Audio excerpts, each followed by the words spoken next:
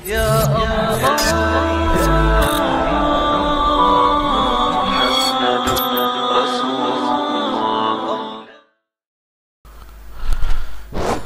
হযরত জি মাওলানা সাদ সাহেব দামাক বারকাতুম ক্যামেরার মোবাইলের ব্যাপারে কিছু আলোচনা করছিলেন। এটা তো উনি অনেক আগে থেকেই করেন। তো এর মধ্যে যে জিনিসটা আমরা পাই যে ক্যামেরাওয়ালা মোবাইল পকেটে রাখা হারাম, পকেটে ক্যামেরাওয়ালা মোবাইল রাখলে দিলে ফেরেশতা আসবে না, যে আলেমগণ ক্যামেরাওয়ালা মোবাইল রাখাকে জায়েজ বলেন তার ওলামায়ে সু, বারবার উনি কসম খেয়ে এটা বলছেন যে তার ওলামায়ে সু। তো এটা তাফসিল হইতেছে, এটার জবাব হইতেছে অভিযোগকারী যেভাবে মোহতারাম হযরতজির কথাগুলো লিখেছেন সে কথাগুলো থেকে আমরা তিনটে জিনিস পাই। এক, ক্যামেরাওয়ালা মোবাইল হারাম হওয়া। দুই, পকেটে রেখে নামাজ পড়লে নামাজ না হওয়া। তিন, যারাই ক্যামেরাওয়ালা মোবাইলকে জায়েজ বলেন তারা ওলামায়ে সু ও গাধা। প্রিয় পাঠক, প্রথমে ক্যামেরাওয়ালা মোবাইল অ্যান্ড্রয়েড সেটের ব্যাপারে কেন্দ্রীয় দারুল ইফতা Islamic research centre Bashundhara Dhaka থেকে সদ্য প্রকাশিত 8 জন মুফতির স্বাক্ষরিত ফতোয়ার একাংশ তুলে ধরছি। বলতে গেলে এ ধরনের সেট পকেটে টেলিভিশনের চেয়ে কোনো অংশে কম নয়, বরং অনেক ক্ষেত্রে তার টিভির ভয়াবহতাকেও ছাড়িয়ে গিয়েছে। এখন নাজুক পরিস্থিতিতে বিজ্ঞানের এই যন্ত্রটি অধিকাংশ যেহেতু গুনাহের কাজে ব্যবহৃত হচ্ছে, তাই এর ব্যাপার ব্যাপকভাবে জায়েজ হবে না। গুণামুক্ত সেট দিয়ে প্রয়োজন পুরা করতে হবে।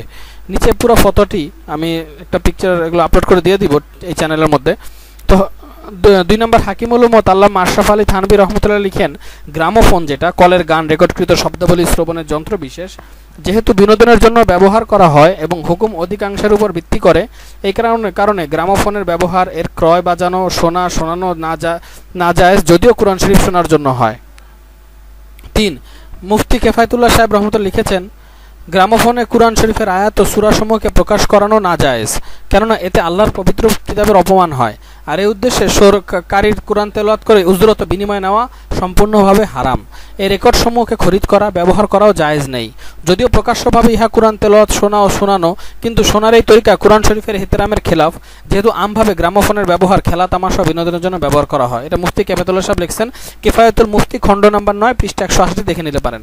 আপকি মাসাইল और उनका हल কিতাবের কয়েকটি ফতোয়া তুলে ধরছি।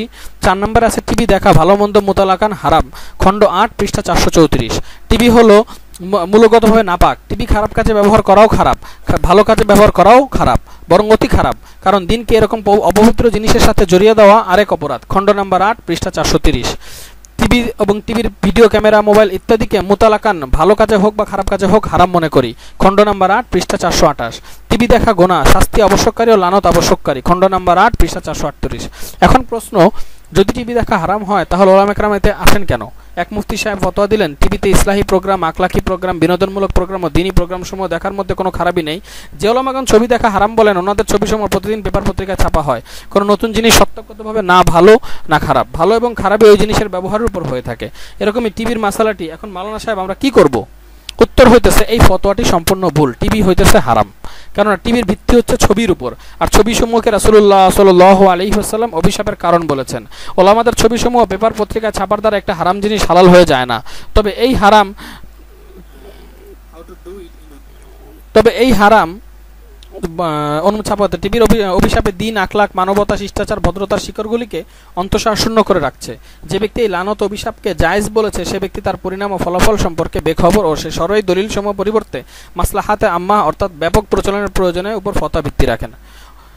প্রিয় পাঠক, আমাদের আকাবিরদের হযরতগণ টিভি, ভিডিও, গ্রামোফোন সম্পর্কে যে কড়া ফতোয়া দিয়েছেন, এর থেকে বোঝা যায় ওনাদের জামানায় আজকের এই ক্যামেরাওয়ালা বড় মোবাইলগুলো থাকলে এগুলো সম্পর্কে ব্যতিক্রম কোনো ফতোয়া দিতেন না, বরং ওনারা এগুলোকে হারামই বলতেন। আমাদের অধিকাংশ যুবক যুবতীরা ক্যামেরাওয়ালা বড় মোবাইলের মাধ্যমে ফেসবুক, ইন্টারনেট, মুভি, নাটক, গান, ছবি তোলা, ছবি দেখা ইত্যাদি যে সুবিধা পাচ্ছে, যে টিভিকেও ছাড়িয়ে গেছে। যে সত্য আজকে বিজ্ঞ মুফতিগণ বুঝতে পারছেন। এই সংক্রান্ত আকাবিরদের দেওয়া বিভিন্ন ফতোয়া চারিত্রিক অবনতির বর্তমান পরিস্থিতি ইত্যাদি সবকিছুর প্রতি গভীর দৃষ্টি দিলে একথা প্রমাণ করে বর্তমান বিশ্ব ওলামা কেরামের যে বিশাল জামাত আমাদের আকাবিরদের মেজাজকে ধারণ করে এই স্ক্রিন টাচ ক্যামেরাওয়ালা মোবাইল, টিভি ও ট্যাব ইত্যাদির ব্যবহারকে অপছন্দনীয় ও নায়েজ বলে থাকেন। তৃতীয়ত, ওলামায়ে সু প্রসঙ্গ।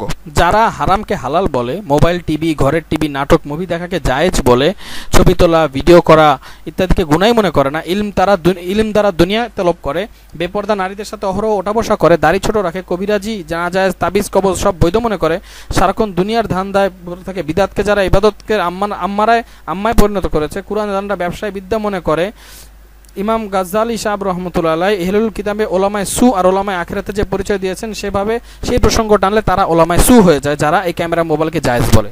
যে শক্ত কথা উনি বলেছেন সেই হিসাবে মুহতারাম মাওলানা সাদ সাহেব ওলামায়ে সু ও ত্রিপল গাধা বলে কোনো ভুল করেননি। আপনারা যদি মাওলানা সাদ সাহেবের কোনো মাসলা নিয়ে সন্দেহ হয়, মেহেরবানি করে ইহলাউল উলুম গ্রন্থ যে কিতাবটা আছে অথবা কিমিয়া সাদাত এগুলোর পড়লে সাথে সাথে সমস্ত মাসলা হাল হয়ে যাবে। মাওলানা সাদ সাহেবকে গাধা বলার আগে বুঝতে হবে যে আপনি কাকে গাধা বলতেছেন এবং উনি কোত্থেকে এই মাসলাগুলো রেফারেন্স দিতেছেন। তাহলে আপনাকে বড় বড় ওলামা একরামকেও গাধা বলতে হবে, নাউজুবিল্লাহ। যারা ওলামায়ে সু তাদেরকে ওলামায়ে সু বলছেন আর কি।